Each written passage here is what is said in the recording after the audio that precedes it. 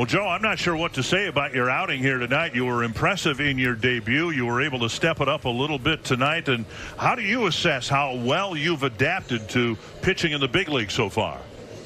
I've just tried to keep it simple. Been pitching in the minors a little longer than I thought I was going to. So I think that a little bit of that frustration comes out, and you just get to make pitches and keep it simple. I think maybe that ticked it up a little bit more. And, as cliche as it is, it's so true. And I thought about it during the game a couple times. It's like the mound's still 60 feet 6 inches away. I'm looking at the catcher's glove, and that's pretty much it. I don't really look at the hitter. I'm just know what I'm going to throw and try to execute that next pitch. And I think just keeping it simple and going pitch by pitch, it makes it pretty easy. Throwing in spring training games and facing some big league hitters, that was more shocking to me the first time.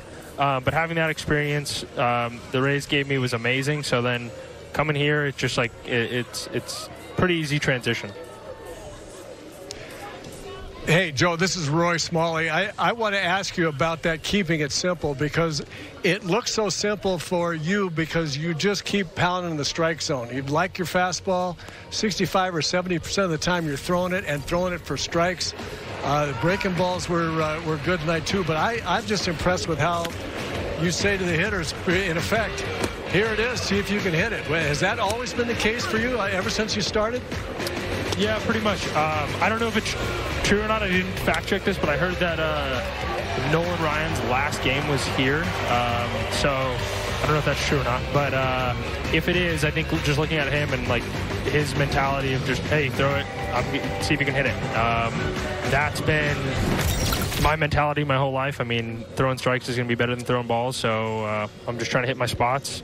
And I think it's a little tougher to hit when you're when the pitcher's hitting his spot. So I watch batting practice, and hitting a baseball is pretty hard. So I think just keeping it simple and hitting my spots. If I can hit throw it to the spot that he can't hit it as well, that's going to make it a little bit easier. And then you see the defense all the time. You guys have seen it for years. And then having Buxton out there running balls down and kind of deking me out, and I'm like, did that one go, or is someone going to land somewhere? We're not the only ones. He was deking us all out. I know. So I was joking with him in the dugout between innings, and Kep did one of those too, running in. I was like, is this going to fall? And then he just basket catched it. So it was a good time. And I mean, throwing strikes with that defense makes it a little easier. Hey, you talked about the transition being easy. That's not always the case. But I wouldn't say it's easy. Yeah, sorry. Well, no, but I mean, it's not easy, but yet you've made the transition. You've got to get used to a new pitching coach, new catchers, and all of that. How have you been able to do that? It's the organization. I mean, they've made it seamless. It's coming in here. Wes, I mean, the first time I met him, the Sunday that we did that interview, I threw a bullpen with him, and it was like I've known him for years. It was easy. He knows what he's talking about, obviously. We're just working together well. I mean, bouncing questions off each other and bouncing ideas around. Having a lot of these guys I face coming up through the minors, so they kind of know what I like to do.